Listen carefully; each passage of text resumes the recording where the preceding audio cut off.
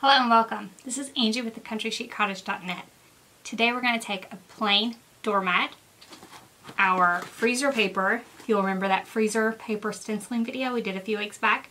Now we're going to do it on a doormat, and some spray paint, and we're going to make an adorable doormat just for your home. So you can find the SVG for this one in the description for this video. I'll drop a link there. Now, let's get started with the process for making our doormat. For this project, you'll need your freezer paper. You'll need black spray paint. You will need something to press the freezer paper onto your doormat. I'm going to use my Easy Press Mini. Now, depending on the size of your design and the size of your doormat, you might need the 12 by 24 mat. Mine's going to be large enough where I will need that. And then you need the doormat itself. This one is from IKEA. That's the least expensive option. I'll link some more options in the description below, so you can head to one of those options. You can try to pick these up at Walmart or Target or something like that. But the plain ones are kind of hard to find. IKEA is definitely the cheapest and easiest option, if you have one available. Alright, so now I'm going to add the freezer paper to the light grip mat.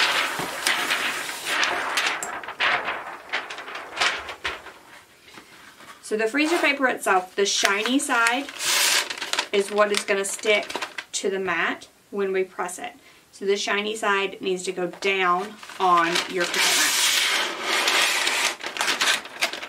So I'm putting this shiny side down on the mat. And I like the light grip mat so it doesn't grip too much. This paper is really thin. And so I like to put it down on my mat and then just take a pair of scissors and trim off any excess. So the freezer paper itself, the brand I'm using, is actually wider than this mat. So I'm going to trim down one edge. And then I'm going to trim down this top as well.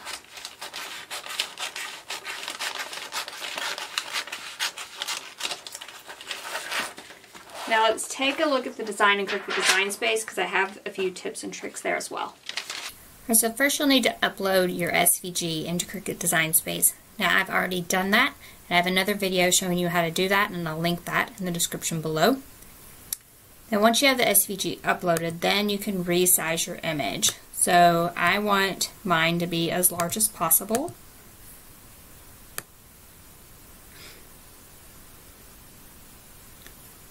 So I like about 21 inches wide for the size of mat that I'm using.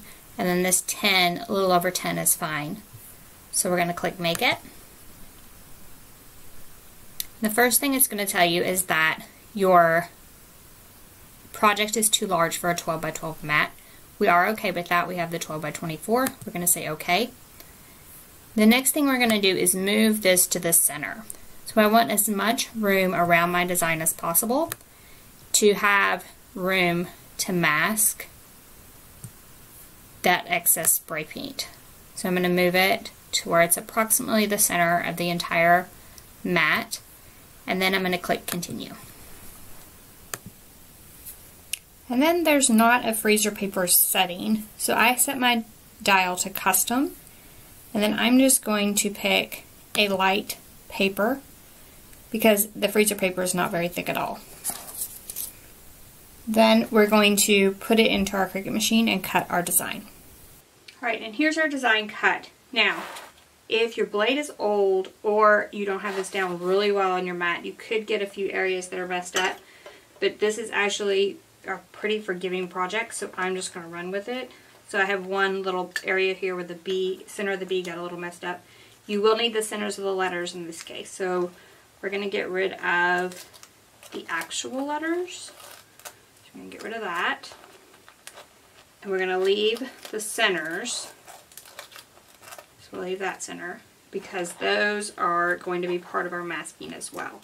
So I'm just going to kind of reverse weed, if you will, the entire thing, and then we'll talk about how to get this onto the mat itself. So now what we're going to do is take this outer piece off carefully. So we don't want to rip it at all where the cutout is.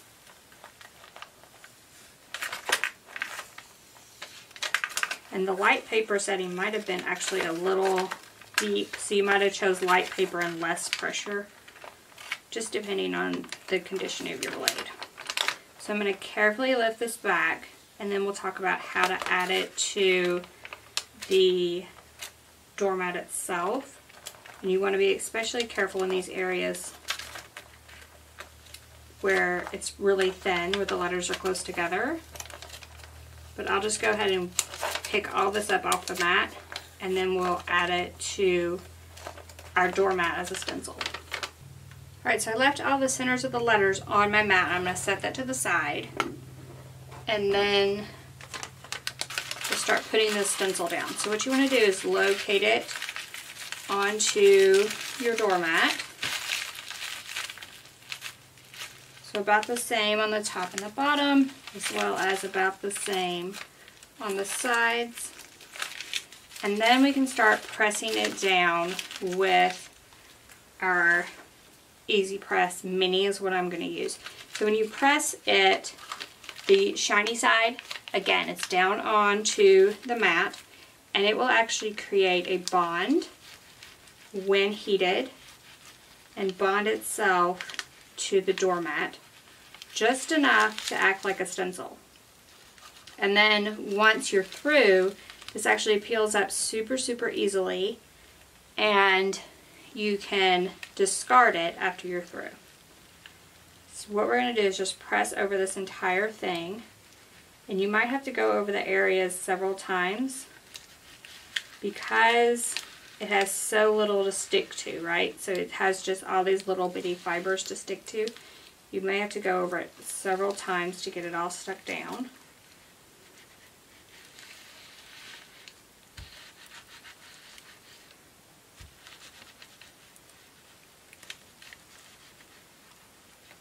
And then we'll stick this entire thing down, then we'll come back with the centers of those letters, add those, and then we'll be ready to head outside to do some spray painting. So let me just continue this, and I'll come back and show you the mat after everything is stuck. Then as you go along and you're sticking the main stencil, you can take the centers of those letters off of the mat. We can just press those into place as well.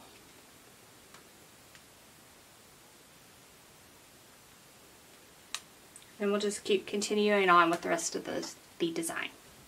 Alright, so my stencil is pressed down. A few things I want to note. This won't be perfect. So because the surface is so uneven, you might have some areas that don't completely adhere, but that's why we're using spray paint.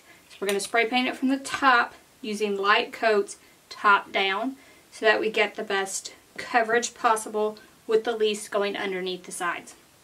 Second thing I wanted to note, if you have trouble, like I was having trouble with these E's, the very tips of them lifting up, while they were hot, right after I removed the iron, I just held them into place, and you could use just about anything as long as you don't burn your hands.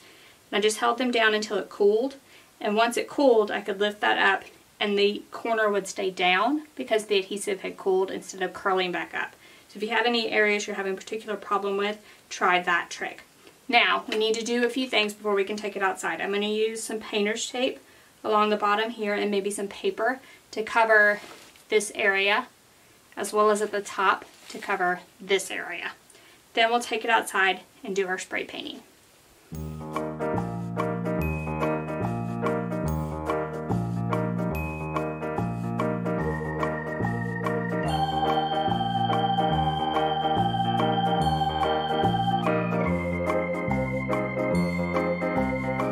As you saw, I just removed that freezer paper easily, like super easy. It just peels back once I was through painting and while the paint was still wet. Now, a few things I wanted to note is I had to put rocks in the corner to hold it down because it was a little windy outside. So if it's windy, you may have to put something around the outer edge to kind of hold that in place. The tape doesn't stick like super well to this doormat, so it was starting to lift up on the edge and I didn't want the whole thing to start lifting up.